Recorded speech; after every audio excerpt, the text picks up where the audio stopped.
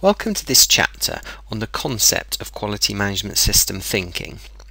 In this chapter we will look at some general system thinking points and consider the structure of a quality management system together with the underlying concept of quality management principles, the oil used to maintain our quality management system.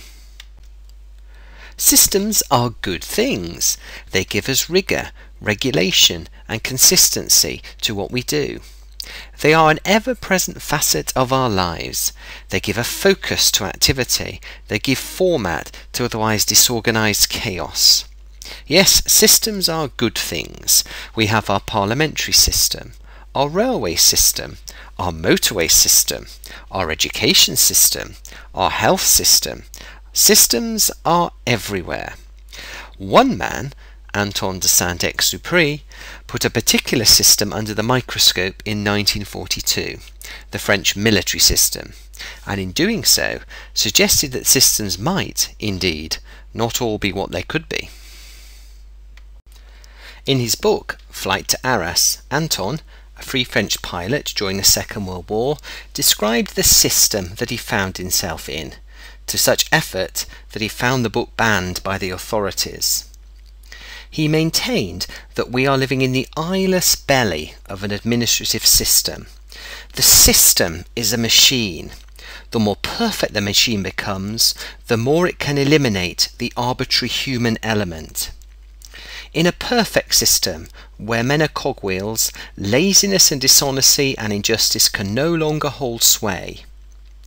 But just as the machine is built to ensure a sequence of absolutely preordained actions, so it cannot create, it administers.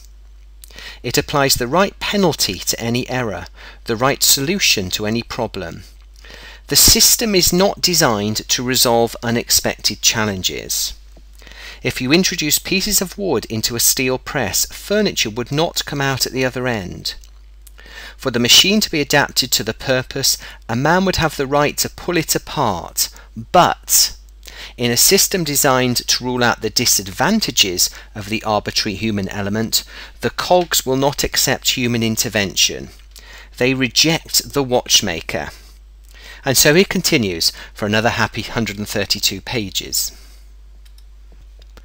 Anton was describing here a system that was vindictive, brutish, malevolent.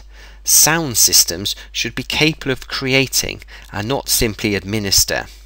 Sound systems should be designed to resolve unexpected challenges, and of course we ignore the arbitrary human element, in other words us, at our peril.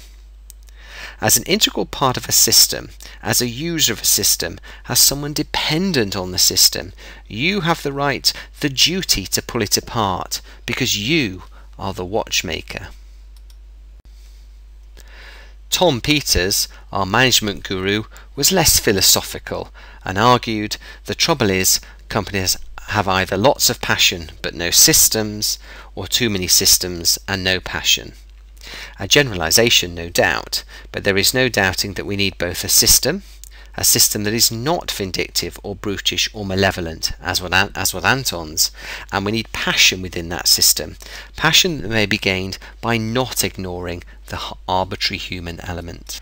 And so in thinking about questions that we may ask of our quality management system, we need to ask, how effective is my system? We need a system which will ensure compliance, which will ensure fitness for purpose. We also need to ask, how embracing is my system? Does it embrace more than product conformance? Does it embrace the notions of an embracing system seen through our evolving definitions in the previous chapter? Does it embrace all stakeholder needs? We should also ensure that we do not exclude the arbitrary human element and ask, how passionate is my system? And finally, perhaps most importantly, we should ask, am I an effective watchmaker? Having looked at some general aspects related to system thinking, we would now do well to try and define what a quality management system actually is. In doing so, we can turn to the International Standards Organization based in Geneva, Switzerland, and a document known as ISO 9000 Quality Management Systems, Fundamentals and Vocabulary. So what is a quality management system? The internationally accepted definition is that it is a management system to direct and control an organisation with regard to quality. So what then is a management system? A management system is a system to establish policy and objectives and to achieve those objectives. Three elements of note fall out from this definition: policy, objectives and achieve. And so we can begin to build our quality management system model, comprising our quality policy, our quality objectives. But how do we achieve our policies, our objectives? Achievement. To achieve our policies, our objectives, we employ quality management, coordinated activities to direct and control an organisation with regard to quality. Through the deployment and implementation of these coordinated activities that direct and control us, we are working towards the achievement of our policies and objectives.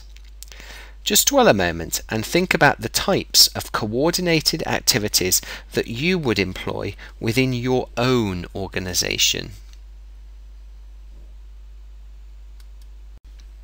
A whole raft of coordinated activities may be employed so that we achieve our policies and our objectives.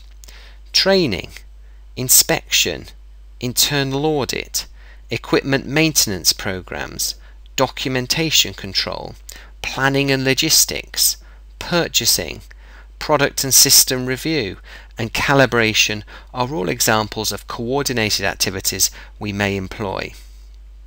What about our policy?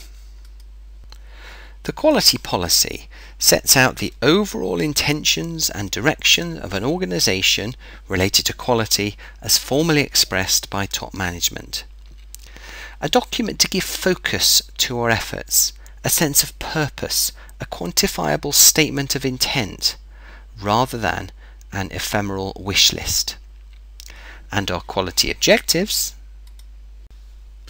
defined as something sought or aimed at related to quality.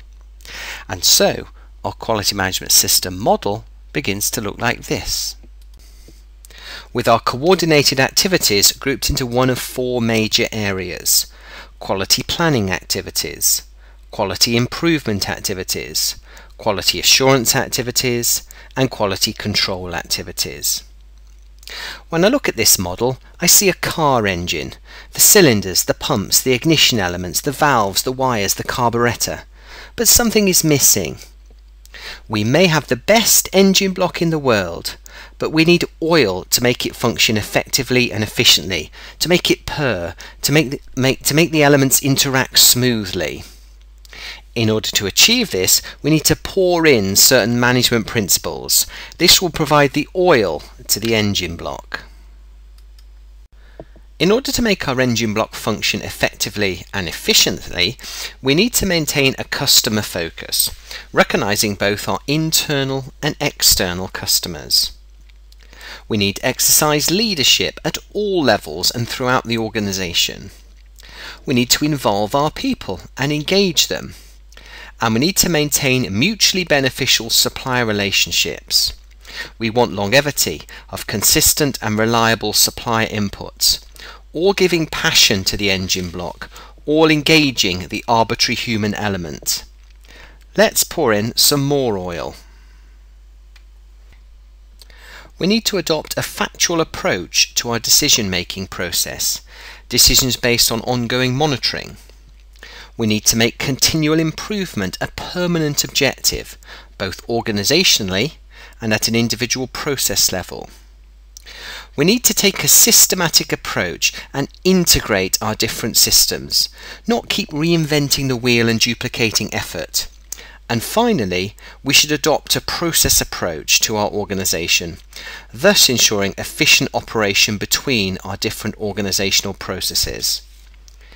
In combination, we have then are management principles designed to be used and deployed by top management in order to lead the organization towards effective, efficient, and improved performance.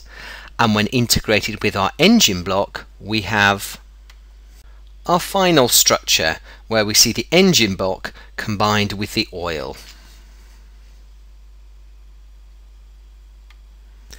A final structure that gives us the foundation for a system through which we may monitor the effectiveness of our operations. A structure that can be embracing and can be implemented at all organizational areas that may impact on product quality.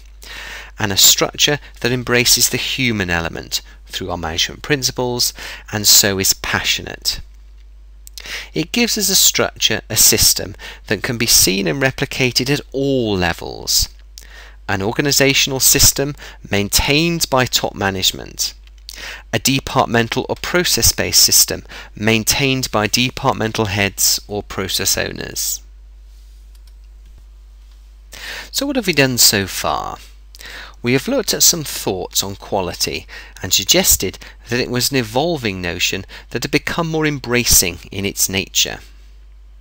In this chapter, we have looked at some thoughts on systems, and whilst a sound concept, Antoine showed us that systems can be narrow, lack passion, be ineffective and inflexible, and ignore the arbitrary human element. We have, through international standards definitions, defined a structure for a quality management system model and seen the elements that make up the engine block. We have suggested that whilst this is a multi-dimensional model that can be seen at all levels in an organization. And finally, we have identified and established the role of certain quality management principles, these providing the oil to our engine block and ensuring its smooth running. Principles that may be used by top management to promote the effective, efficient operation of the system and to provide a catalyst for continual improvement. All notions that we'll take forward in our next chapter.